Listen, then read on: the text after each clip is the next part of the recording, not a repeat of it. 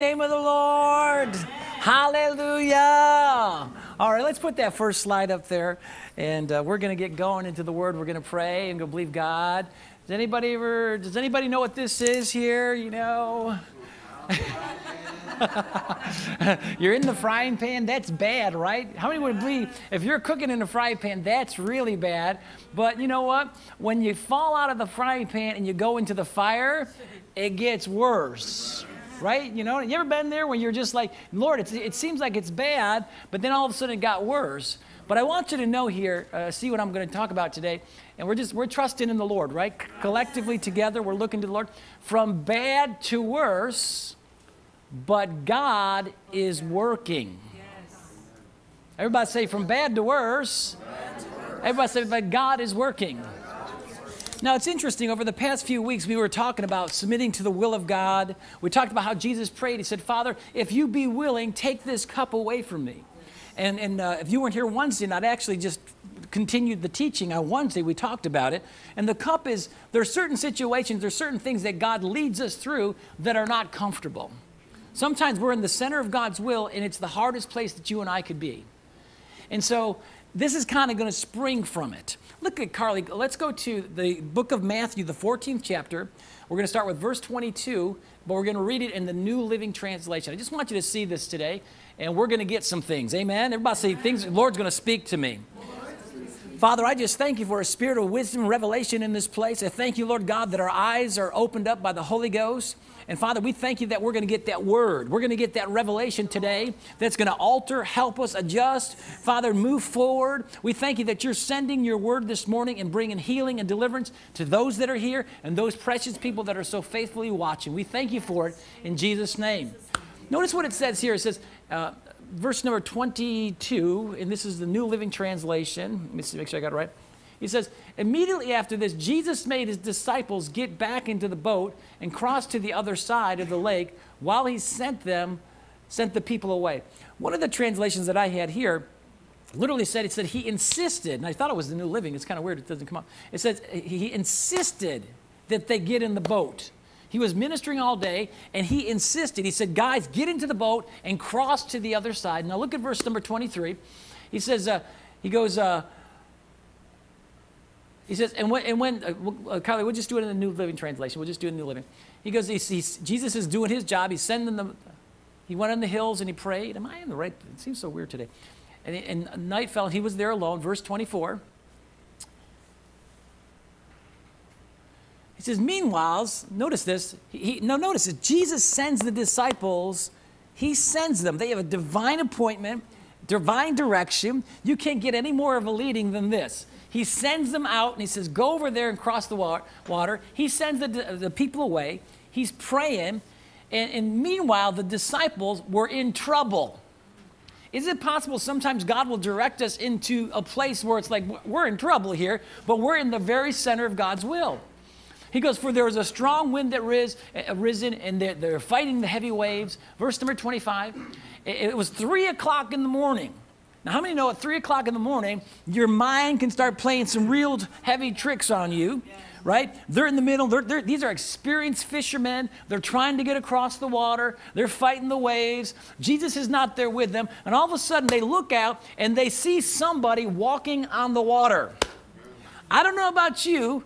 If you're not accustomed to seeing people walking on the water, if you see somebody walking on the water while you're battling a storm, you know, and you can't really make it out clearly, so they see that could cause a little anxiety, right? Yeah.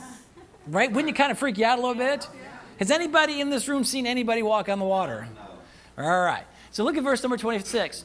And so the disciples saw him, and they were screaming in terror. Why? Because they were thinking he was a ghost. Now get the picture. Now remember, Jesus insisted. Jesus told them to do this. They are in the center of God's will in the midst of the storm. It's bad. And so now they think they're seeing a ghost. And so verse number 27, we know the story. Jesus spoke to them, said, it's all right. He said, I'm here. How many know that's what Jesus will say in the midst of your storm? Amen. How many know we got to listen to that, right? Amen. That God will never forsake us, never leave us, right? He said, don't be afraid. Verse 28. And Peter still had some question. He said, Lord, Lord, I know it's you. I can recognize your beard. No. He said, Lord, if it's really you. Was Peter really confident that it was the Lord? No. Right? Can you see it? Can God work with our questions in the middle of our storm? He said, Lord, if it's really you, tell me to come to you by walking on water.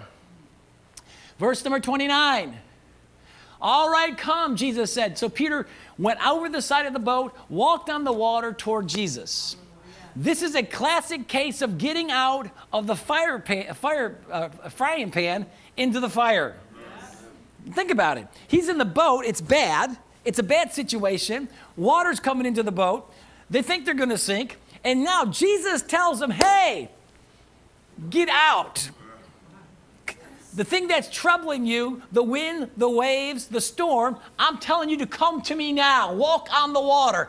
Get out of the fire pan and get into the fire. Are there times that God will have us go from what seems to be bad to worse, but God is still working? How many remember the story of Lazarus? Remember that? They go to him and said, you know, Jesus, your friend is sick. He's about ready to die. Jesus says, well, the sickness is not unto death. Not only did Jesus not respond immediately, he didn't tell those guys and give them any kind of hope. I'm going to come run there right now. I'm ready to go. It was God's will to delay. Not only did he let him get sicker, he died. Not only did he wait for him to die, he waited for it. He was stinky dead. Is it possible God will allow us to walk through situations that go from bad to worse? But God is working. Let's go to 1 Kings, the 17th chapter. We're going to start with verse number 1. A couple Wednesdays ago, we're going to just blow through the first part of the story, but we got to do it because this is the thought here about going from bad to seemingly worse. Look at Kings. Again, if you weren't here, I think it wasn't this Wednesday. It was 2 Wednesdays ago. And you can look at these online. It was a message I taught on wait for it. Those that were here, we talked about how waiting for the word of the Lord. But I just want you to just see this in a different light. And then we're going to move on to the next story. It says, Elijah the Tishbite, who was of the inhabitants of Gilead, said unto Ahab, as the Lord God of Israel lives, before whom I stand, he said, there's not going to be any dew or rain for 3 years, but according to the word of the Lord. Now, the reason there wasn't any rain is because these people, the nation of Israel, was living a compromised life. They weren't serving the Lord, and the curse was on them. If you read in Deuteronomy, the 28th chapter, the blessing of the Lord comes, and part of the blessing was rain. When you're obedient to God, there's rain. Not only natural rain, but there's spiritual rain. And Ahab was a horrible king. The Bible says he was worse than all the kings that were there. He married a woman by the name of Jezebel. And I wish I would have her name just is incredible, just horrible. And her name meant, I don't want to misquote it, but just look up her name and then maybe I'll do it sometime. Just horrible. It was like, just horrible, worshiping Baal and all this stuff. And so here's this king of Israel married her. So Elijah, comes to the king and says, it's not going to rain. Verse number 2. And so the Lord says, and the word of the Lord came to him. How many are glad God will give you a word when there's going to be a famine? He says, verse number 3, he says, listen, you go down and turn eastward and hide thyself by the brook Cherith that is before Jordan. Is it possible that God could lead you to hide? Yes. Most people go, that's not God. Why would God tell me to do that? God's able to protect me. Why don't I just put myself out there? No, God gave him a word, hide. Are there times God gives you a run word? Yes. Man, if you go to the New Testament again, everything's the word. When it talks about how that Paul was in a city and they were going to kill him. And so what did Paul do? They let him down in a basket in the middle of the night, disguised him to get him out of the city. Can God give you a run and hide word? Yes. Hey, if God gives me one, I'm running and I'm hiding. So he says, you go hide yourself by that brook that is before Jordan. Now look at verse number 4. He goes, and it shall be that you're going to drink of the brook, and I've commanded the ravens to feed you there. He said, you're going to go down there, and this is what's going to happen. Those ravens are going to feed you, and the brook is going to give you the drink that you need. Verse number 5. How many love the word of the Lord? Amen. And so he went and did. Everybody say, went and did. According to the word of the Lord, and he dwelt there. He's living there by the brook Cherith that is before Jordan. So he's doing the word of the Lord. In verse number 6, See, when we're obedient to the word of the Lord, we're at the right place at the right time, you're going to hook up with your blessing. The ravens come. They give him bread and fish in the morning, bread and flesh in the evening, and he drank from the brook. How many think this is a good thing? Yes. This is a supernatural, wonderful thing. It's wonderful. God's working. Everybody say, God's working. God's working. So, but verse number 7, it says, and it came to pass after a while, what happened? Notice these words, after a while. I want you to see it, slide number 8. After a while, what happens? The brook dried up. Have you ever been in a place, you're in the divine will of God, you're there, you're doing what God wants you to do, and all of a sudden it seems like, hey, wait a minute, this brook is drying up. It says the end of time. The word after means the end of time or place, right, or period, the end of something, or to make an end by cutting off. It's starting. He's looking at the brook, and it says the brook, after a while, the brook dried up. And he talks about a period of time. So he's there, he's there, he's there. After a period of time, it says after a while. Everybody say after a while. The brook, look at the number 9, this is slide 9. He says the brook dried up. Look at the word for dried up. It means to wither. It's a process. You're watching this thing happen. It's like wetlands that dry up and the fish and the vegetation die, and it's starting to get stinky. Like his place of comfort wasn't so comfortable anymore. He's like, man, it's starting to smell here. It's a rotting matter. It means, the word metaphorically was used to be ashamed or confused or disappointed. So, but he's in the center of God's will. He's where God wants him to be. The brook is drying up. He's looking at this. He's watching this. And as we talked about a couple of Wednesdays ago, at this point, most people are tempted to take matters into their own hand. Right? I'll do this. I'll do that. But the prophet of God knew that he couldn't move until God gave him a clear word. If God leads you in, God will lead you out. Right? Notice, go to the next verse. And it says, and after a while the brook dried up, and the word of the Lord came to him. Everybody say, the word of the Lord came to him. And he says, it came to him saying, verse number 9, it said, arise. Everybody say, arise. Get thee to Zarephath, which belongeth to Zidon, and dwell there. Behold, I've commanded a widow woman there to sustain you. Now this is where it goes seemingly bad to worse, naturally. And we're going to see in a moment why. Because he's here, he's seeing the supernatural blessing of God. It's getting worse, it's getting bad. And he says, the Lord says to him, arise and go to Zarephath. And the thing was that this woman here, in this place here, she wasn't a Jewish person. Matter of fact, Jesus made mention of it in the New Testament. He said that there was many, many widow women that were in Israel, but the prophet was sent to her. And he said there were many lepers in Israel, but then God only healed Naaman. And Jesus was making a very clear statement there that, here's a woman. She wasn't even but she was a person, as we're going to see, she feared God. How many know God will meet you if you're a Cornelius or you're this woman or you're a Naaman? God will meet you if you honor his word. And he says, he's sitting there. He doesn't know this woman. It's not like he said, go to your grandmother's house, go to your family, go to a rich woman's house. He said, go to this. He says, arise and go to Zarephath, which belongs to Zidon, and dwell there. He said, I've commanded a widow woman there to feed you. Notice this here. I want you to see it here. Slide number 11. I want you to see it. He says, Zarephath means refinery. Zarephath means refinery, and Zidon means hunting. So just the name itself doesn't sound that good. So God's saying, go to a place that's a refinery where metals are processed. It's a hot place, and it's a place where there's a lot of hunting. So just the name itself doesn't sound like a really comfortable place to go. But look at the next slide, my dear sister. And it says, but he said, go to Zarephath. And so he's here. I wanted you to see this. He's here at the brook Cherith, and he had to go all this way up here, all the way here to there. Zarephath was about 85 to 100 miles from Cherith. This isn't like go here and go to Tishbe or cross the water and go to Samaria. This was a word that he got from God. It seems like, and he didn't say go to the rich woman here. He says walk 8,500 miles by faith all the way to here. And when you get here, There's going to be a widow woman. As soon as she said widow, he knew this woman hasn't got a husband. For the most part, she probably hasn't got any money. But this is the step of faith. He's here. He's comfortable. He's here. It's a bad situation. It's starting to get worse. The brook's drying up.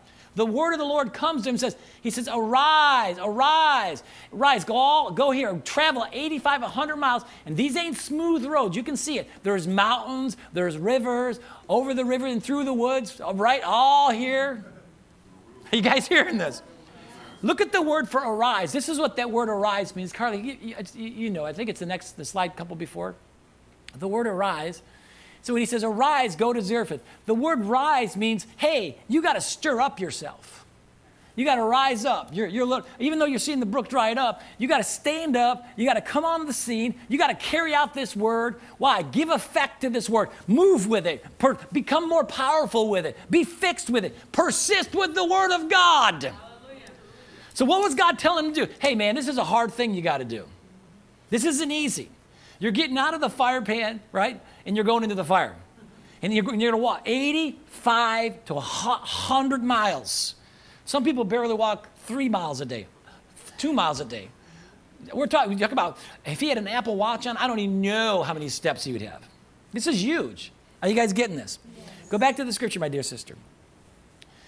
So see again, but this is God. This is what I want you to see. Sometimes God leads you to places to do things. Go to the brook. I'm going to command the ravens to feed you. The brook's going to sustain you. God's going to lead us to do things that don't make sense to us. Right? That's when we walk by faith. So many times we try to figure it out. We go, well, I'm going to figure it out. I got this all figured out. Listen, when you think you got it figured out, you don't got it figured out. The Bible says, trust in the Lord with all your heart. Don't lean, don't rely, don't trust, don't depend on your understanding. In all your ways, acknowledge Him. Amen. And He'll give you a creative idea. He'll give you a creative thought. He'll give you a direction. And maybe it won't make sense to you, but if you'll walk that 85 miles and 100 miles, whatever it is, you're going to start seeing the blessing of the Lord. You're going to have to get out of maybe the fire or the frying pan to get into a hotter spot, but I'll tell you what, that's where God is. Are you guys hearing me this morning, church family? So he says, arise. I've commanded a widow woman there to sustain thee. Now, let's go to, we're here, verse, and dwell there, for I've commanded a widow woman. No, these are the words I wanted you to see. He says, arise, go to Zarephath, which belongs to Zidon, and dwell there. In other words, remain there, stay there. He says, behold, I've commanded a widow woman to sustain you. Now, I want you to see the word for behold. This is a great word. The word behold, slide 13. How many love the word? Amen. We are getting it today. He said, I've behold, and this is the cool thing about it. It's a very interesting word. It means looking at what is here. The pictograph of this word means this. You're looking towards something continually. And he says, behold, I've commanded, ordered, appointed, or commissioned this woman to feed you. In this particular case, I believe that what was happening here, the prophet of God was getting a mini vision in his heart. God was causing him to see something there. Something was arising in his spirit, and he was looking toward it. He started to see, he says, listen, don't look at the river, don't look at the brook, don't look at the ravens. Right now, you got to start walking with your inner sight. That's what walking by faith, not by sight. Inside, he started to see something. He started to get this mini vision in his heart. The Lord says, look. Don't look over there. Don't look at the dried up brook. Don't look at the ravens there. Don't look over there. He said, behold, look, see, look. Something's happening inside your heart. You're starting to see something. This has been multiple times in my life where all of a sudden it just seems like, all this looks like this, all this looks bad. But if you're hearing the voice of the Lord, God's word will start painting pictures inside of your heart. You start to see something. Something will start to arise. And in this particular case, he started to go, he started to see a widow woman. It's hard to say that without laughing. A widow woman. Sounds like a little woman. A widow woman. Right? He started to see something.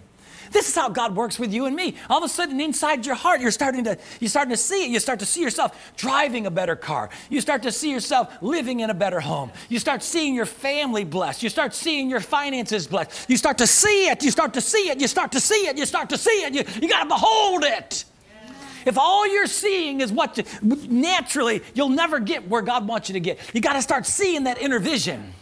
That's what it means to walk by faith, not by sight, not by what we see, but what we're getting in here. Yes. Amen? You got to start seeing it inside. And trust me, church family, this is hard.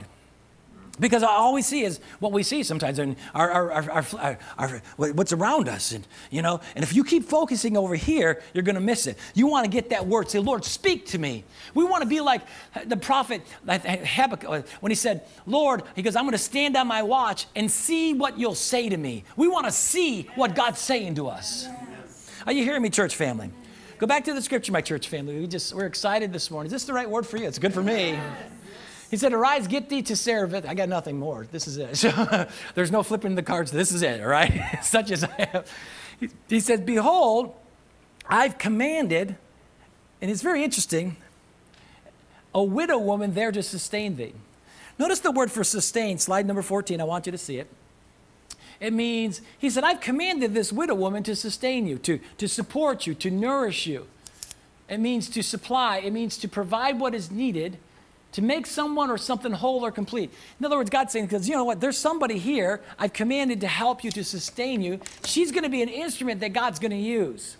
The interesting thing about it was she had no clue. And we're going to see this in a moment. God said, I've commanded this woman to sustain you, to nourish you, to help you. And we're going to see in a moment, she had no clue. How many people in your future as of yet have no clue that they're going to be vessels that God's going to use? They're going to be connections that God's going to use. Go back to the scripture, my dear sister. We just want to get it. She says, he goes, rise, travel all this way, go there. I've already commanded, and again, we're going to see this woman had no clue. I commanded a widow woman there to sustain you, to nourish you, to bring completeness to you. Carly, put that last part of that definition up. I want them to see it. It says to make someone or something whole or complete. How many realize that sometimes, we're trying to do it all by ourselves. We're trying to figure it out all by ourselves. But how many know God's got people, places, connections that are going to help you? Yes. On the way. Are you guys getting this morning? Now go back, go to verse 10. You guys are getting it. Hallelujah. So what did he do? He arose, amen? Yes. And said, I'll stay another day here. No, he arose and went to Zarephath. Notice what the word arose is. I want you to see it. Slide number 10. How many love the word? Amen. He arose and went. The word arose, how many know something? This is what you got to stir up. You got to start stirring up yourself. When God gives you that word, right? You can't keep looking at what you're seeing. You got to start stirring up yourself. Say, okay, Lord, I'm ready. I'm ready to run. You're going to carry out the word. It's going to cause it to be effective. You're going to persist it. You got the word of the Lord. Amen. What's more precious? Nothing is more precious than getting a clear directive from God. Amen. Right? When you get a directive from the Lord, everything else will fall into place. Yes. So sometimes you're like, Pastor, listen, that's why we got to say, Lord, clear my heart out. Let it be clear. Not my will be done. I just want what you want. And when you get to your heart that it's blank and your heart that it's clear, then God can speak to you what he wants to speak to you. So many times we're persisting and trying and pushing with our thoughts, our desires, and our plans. And we got to come back to that scripture. Lord, not my will be done, but your will be done. Because when God gives you a word, even though it seems crazy, doesn't make any sense, this didn't make any sense, but I'm here to tell you that's where the blessing is. Are you guys hearing me? So he arose and he went to go back to the scripture second. He said he rose and went to Zarephath. Notice the word went. I love this word here. To go, right? That's what the word means, go or went. But I like this last part. One who walks for another. How many know that we are God's instrument? We're God's body. We're God's voice. We're God's hands. When God gives us a word, we're walking for God. When God, like Pastor was talking, when you be a blessing and you're being a blessing to the household of God and you're doing it in Jesus' name. You're acting on his behalf. Are you hearing me, church family? Right? So when God gives us the word, we're not doing our word. We're walking for another. We're walking for God. And that's what he was doing. He was fulfilling the purpose and the plan of God. Go back to the scripture. So he rose, and and when he went to Zarephath, again, 85 miles. 100 miles. He might have had to stash some of that flesh, put some aside for the days before he went and said, I got a pack up of some here, And notice this. And he says, it's in a little different word. And he comes to the city, and when he came to the gate of the city, notice these next 4 words. Behold, the widow woman. It's a little different nuance of that. Actually, it is the same word. It's the same Hebrew word. When he says, behold, behold. Look at slide 16. Behold the widow woman. Again, the same thought. Looking toward something continuing. So when he saw her, when he saw the widow woman, he already saw her in his heart. Go back to the scripture. I want you to see it, my dear friend. He went to Zarephath, and when he came to the gate of the city, behold, there was that woman. Somebody said, did he get every detail of the woman? Every feature? Did he see her hair? Maybe, maybe not. But sometimes God leads us in steps. God said, there's a widow woman. So he's got that in his spirit. But when he went there, when he got to that Zarephath, he all of a sudden when he saw her, because he was at the right place, he already took a step of obedience, right? He's there, and all of a sudden God gave him, he saw it. It came alive to him and said, there she is. That's the one. That's the one. Now again, he might have saw it way back in Zarephath, saw her with clarity, or it could have been, God said a widow woman. He had a picture of just a widow woman in his heart. But when he got there, all of a sudden there was that spark, there was that connection. There it is. There it is. There it is. How many know we got to wait for those there it is moments in our life? Like when you're looking for a job and you're looking for different things, don't just go, well, I just want to do whatever I want to do, or who's going to give me the most money. You want, and you're believing those moments where you just go, no, I know I'm right where I'm supposed to be right now. Doesn't mean I'm going to be here forever, but bless God, I'm at the right place at the right time. Why? Because I'm waiting on the Lord to go, there it is. Yeah. There it is. When Adam saw Eve, he said, whoop, there she is, bone of my bone, flesh of my flesh. There it is. He didn't have to say, well, what kind of bank account does she have? He just knew. There it was. There it was. Can God do that for you and me? Yes. Absolutely. So notice this now. Again, it seems like a bad situation. It doesn't make any sense. Naturally, it doesn't make, we're telling a story. It doesn't make any sense. Right? A guy's getting fed by birds. Brook's drying up. Walk 100 miles. You don't know anybody in the town. There's a widow woman's going to be there. But notice this. He rose and went to Zarephath. And when he came to the gate of the city, it said, behold, the widow woman she was gathering up sticks. And he called her and said, fetch me, I pray thee, a little water in a vessel that I may drink. He called her. Notice this word for called. I want you to see it. Slide number 17. How many love the word of the Lord? So he sees her there, and he called her. He called to her. This word in the Hebrew was used, the gathering of men. It's the meeting of bringing together of people or objects by arrangement. So when he called her to her. He's calling her to him. He said calling her. He's calling out to her. And what that means to me is this is where you engage the blessing. This is where you start to go, okay, I'm here. I'm at the right place. There she is. But if he wouldn't have said anything, nothing would have happened. He had to engage the blessing. You have to, right? You got to activate. You got to say, he calls out to her. Go back to the scripture, my dear friend. How many love the word? Amen. He called out to her, and notice this, and he says, hey. Now, get it now. God works in steps and stages. He calls out to her, he says, I pray, give me a little water in a vessel that I may drink. He's engaging. He's engaging. He's throwing an easy lob to her. She's going to get, can you just get me a little water? Can you just give me a little water in a vessel? I'm so thirsty. I need something to drink. Then verse number 11, it says this. As she was going, Now see, this woman had no clue that God had ordained and commanded and ordained her to supply for the prophet. But God's working with her. But so the prophet speaks to her and says, hey, can you give me some water? And as she was going, as she was obedient with the word of the prophet there, just that little simple thing, as she's obedient in that little step, she's going to get the prophet water, God gives her another step. He said, bring me a morsel of bread in your hand. So many times we want the next step, but if you're not obedient with the little things that God's telling you and I to do, you'll never get the next step. She will never get to the provision, the blessing of 3 years living free if she didn't start out with that little step. Right?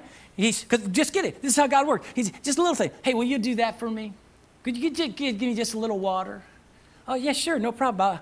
I'll do that. And as she's going, this is it. This is a key. As she was going, as she was obedient to that one little step, another word came.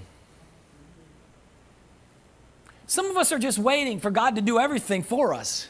We're just, right? We're just, well, why don't God just do it? Why don't he just do it? He's God. But no, because there's a process. There's things that you and I learn when we go through these things. It's faith. It's called growing. It's called trusting. And as she was going, notice this, and he says, hey, why you're going? Give me a morsel of bread in your hand. Now notice the word for morsel. I want you to see it. Verse 18, or slide 18. A morsel, he's not asking for a lot. How many know God works where your faith level is?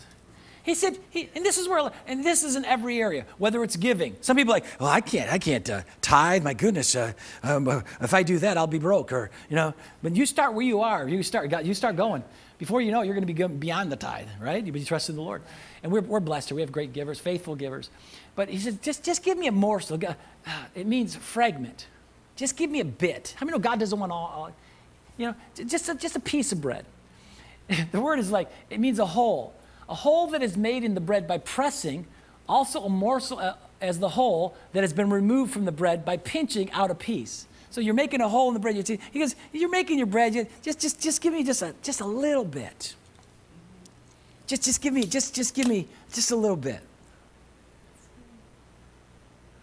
This doesn't seem like a big deal, but this is a test.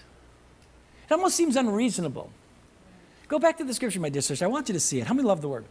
He says, listen, just while you get me some water, could just a little pinch, just a little bit, just a little bit. Just can you get just a little bit?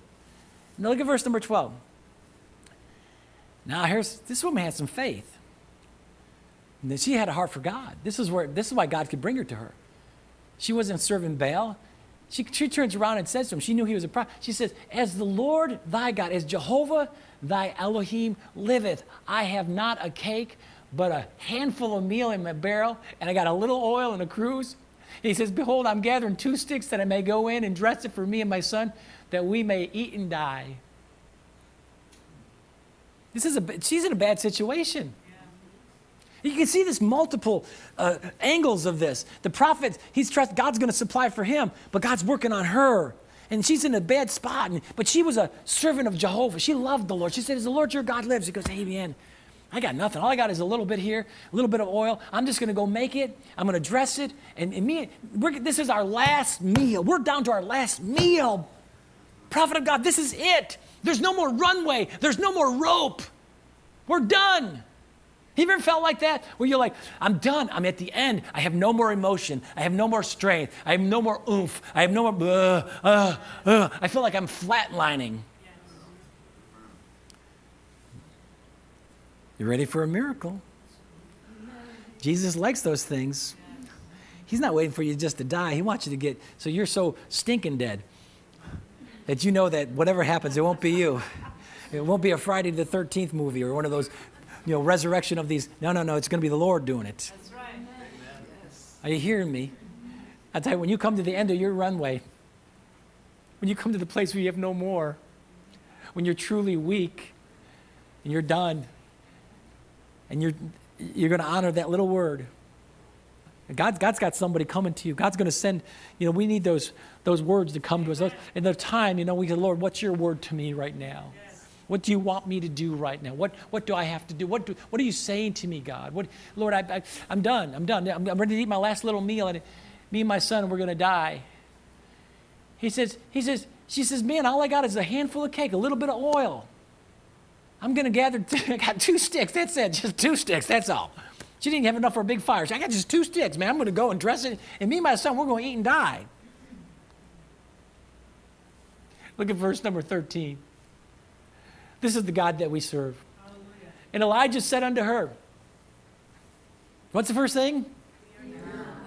Well, you think she was afraid? Yes. Absolutely. This woman's ready to eat and die.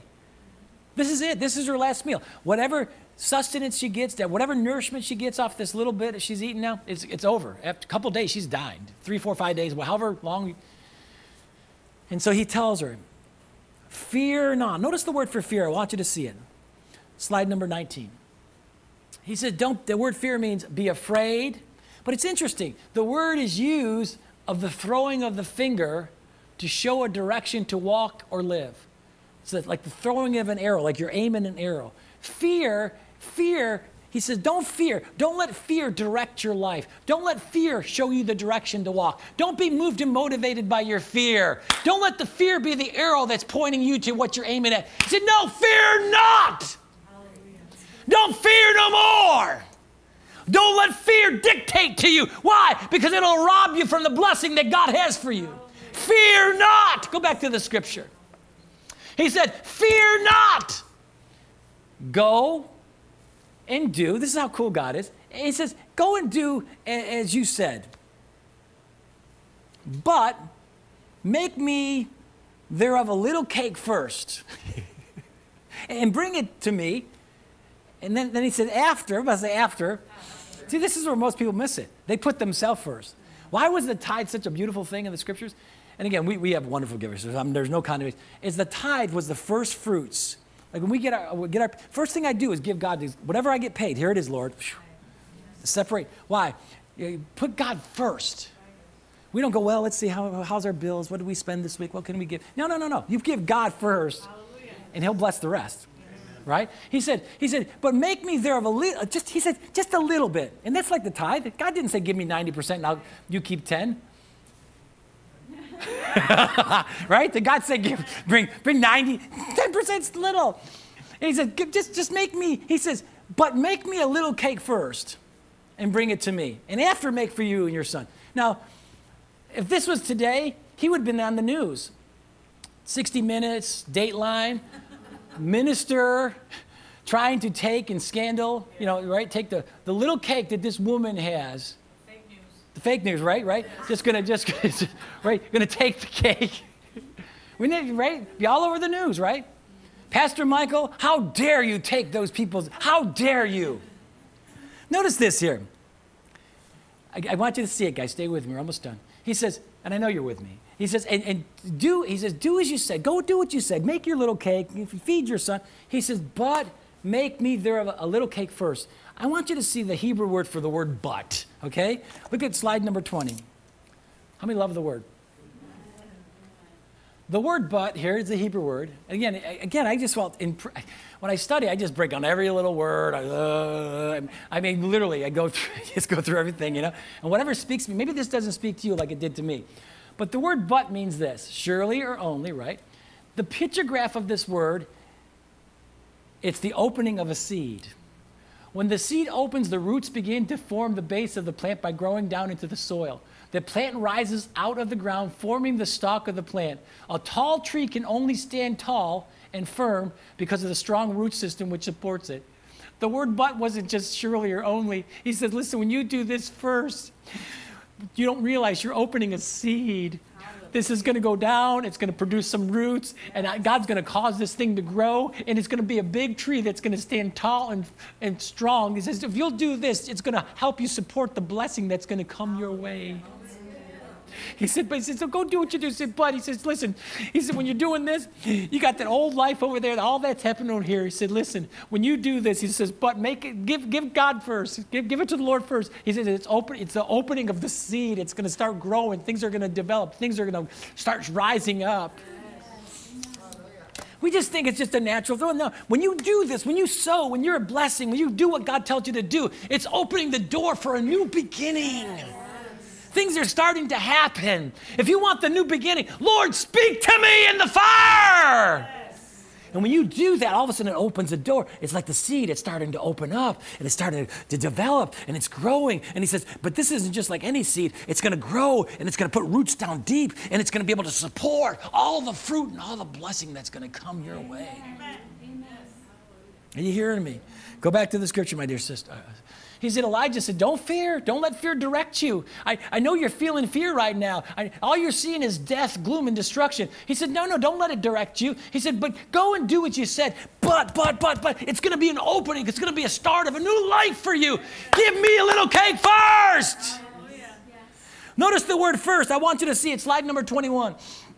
The word first means the beginning. It's the head of a space such as the head of a river or time such as an event. What does it mean? He said, give it to me first. And when you're doing this, not only is it the root going down and it's the seed's opening, but you're opening the head of a river. The river's going to start flowing in your life. How many want a new beginning? How many want a river to start flooding and flowing in your life? He said, give it to me first. Go back to the scripture, my dear sister. He said, fear not. Go and do as thou hast said, but make me a little cake first. Bring it to me. After. Everybody say after. After make for you and your son. There's so many principles. Seek God's kingdom first.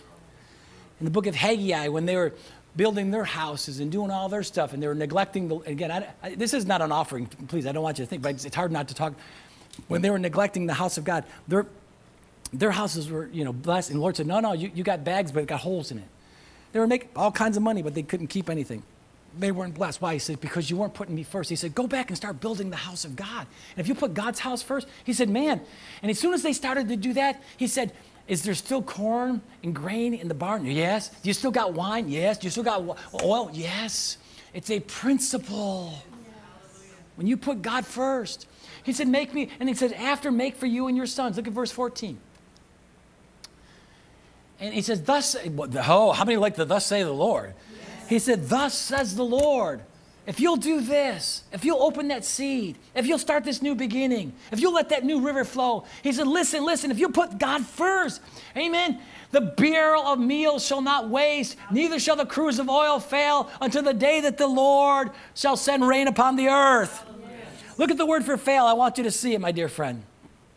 He said, you're not going to be in need. You're not going to be needy. You're not going to be in want or lacking. It's not going to diminish in quality or quantity. It's going to happen for you.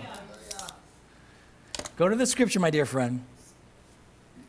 For thus says the Lord, he said, the barrel shall not waste, neither shall the cruse of oil fail until the day that the Lord sends rain upon the earth. Look at verse 16 or 15. And what did she do? Right? She went. Amen. See, she was operating in fear, but when he spoke that word to her, and this is a woman of faith, she said, she was like, here, I'm going to cook and die. And this is all I've been thinking about.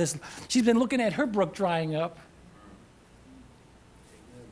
Yeah. This is a collision of two people's brooks drying up. Her meal was drying up and his brook was drying up, but thank God, God is there in the middle of all this. Isn't that amazing? And so she had this whole vision of dying, and then all of a sudden he comes to her and said, listen, you just do what I'm telling you to do. It's going to be a whole new thing. It's going to be an opening of a seed. It's going to grow. You're going to be so blessed, and you're not going to decrease or diminish in any way. Put God first. It's going to be like the river. It's going to start flowing. And she had a choice right there. She had a choice right there. She could have said, forget you. I don't know you. But I know God speaks to you in your heart. And when you get prompted like that, you got to do it fast. Yeah. I know I've got talked out of many giving blessings because I humbly say this. I felt led to do it, and you're like you feel the heat to do it, and then all of a sudden you go home, you're eating your pasta fazool, you're like, are you feeling it? I'm not feeling it. You got to catch those moments when the ground is opened up and the seed is ready to be received. You got to go. Yes. You hear me? Got to jump on it.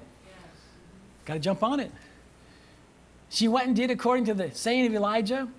And she, notice who's the first one here now, not he and she. Before he said, give it to me first, right? Then feed yourself. Now it goes, yeah, she did according to the word of Elijah, and she and he and her house. Hallelujah. Now it's reversed now. Before he said, feed me first. Now she's operating in the blessing of the Lord. Now she's being able to be a blessing and a giver. And she and he and her house did eat many days. 3 years. 3 years. Almost 3 years. They're living off the blessing. 3 years. Just one more scripture in closing, guy. Can I just give it to you? Hallelujah. We love the Lord. Look at 1 Corinthians 2:6. How many are just ready to go to a new place? You might be sitting there and go, Pastor Michael, you don't understand. It just seems like it's getting worse. I'm going from the fire pan to the fire. But I want you to know God is working. Yes. You might think you're abandoned, but God's not abandoned you. And during this time, you need to just be open and say, Lord, what are you telling me to do? And all of a sudden, thoughts are going to start coming to you. And you go, man, I just got a crazy thought came to me. Well, it might not be so crazy. All right? Might not be so crazy. He goes, howbeit we speak wisdom among them that are perfect, yet not the wisdom of this world, nor of the princes of this world that come to naught. He said, Paul is talking, he says, you know what, I speak wisdom, the wisdom of God, the deeper things of God, to those that are perfect. Doesn't mean that you're perfect in the sense of flawless. It means mature, means ripe. You've grown up. He said, with babies, we kind of give the milk. He said, but those that are matured, we kind of give more of a wisdom to. He goes, yet not the wisdom of this world, not how the world thinks, not how the world does things, not the wisdom of the world, nor of the princes of this world that come to naught. They don't produce really anything. Verse number 7. He goes, but we speak the wisdom of God in a mystery, even the hidden wisdom which God ordained before the world unto our glory. It's the wisdom of God that's spoken in a mystery. It's the hidden wisdom of God which God ordained for our glory. Look at verse number 8. He says, which none of the princes of this world knew. The princes there, he's talking about demon forces, principalities, and powers. He says, which none of the princes of this world knew. They didn't know the wisdom of God. For had they known the wisdom of God, they would have never crucified the Lord of glory. What are you saying? When it looked bad for Jesus going to the cross, and the devil's like, good, we're going to kill him. They all his life they were trying to kill him. He started his ministry. They were going to throw him off a hill, and he just said, okay, it's enough of that. And he walked right through the crowd. They could not kill Jesus. The devil couldn't put sickness on him, diseases on him, couldn't kill him. He walked right through the crowd. He said, no man takes my life. I give it up. And so when Jesus laid down his life as an offering, all the devils in hell are like, great, we're going to get rid of this guy. We're going to get rid of him. It's a cross. That's when Jesus prayed, Father, not my will, your will. Take this cup, take this thing. If there's another way, right? But it was God's will. Wink, wink. Devil thought it was over. He thought it was done. The wisdom of the world looked at it differently. But you know what? What was meant for evil, God turned it for good. And if the princes of this world knew, they would have never crucified. Why? Why would have never crucified him? It's because you and you and you. He was dealing with one Jesus, one man filled with the Holy Ghost, one child of God, one person that's begotten of the Father. But look, he's the firstborn among many brethren. We are the other side of the cross, risen, raised up, children that are anointed, filled with power, devil under our feet, ready to take on, move on, go on, lay hands on the sick and they'll recover. If the devil would have known, if he would know what's on the other side of some of the things that you and I are being led through, if he would have known some of the struggles that you and I are going through, and he's putting it on it, he's laying it on you, if he'd only know what's on the other side. Peter walking on the water, the woman at Zarephath feeding the prophet of God. I'm going to tell you, your better days are ahead of you. You might feel like you're in the fire, but bless God, God will be right there with you. And just like Shadrach, Meshach, and Abednego, when they were in the fire, They got out. They didn't even smell like smoke. That's the God. You don't have to go through a hard experience and get hard. You don't have to go through a bitter experience and become bitter. You don't have to go through a cutting experience and be cut. Listen, you can go through those hard times and come out better on the other side. Are you hearing me? Don't let your past define you. Just know that God's got a future for you. Are you hearing me? Stop thinking about what happened and what didn't happen and what should have happened. Just know God is working. Are you hearing me? Ready?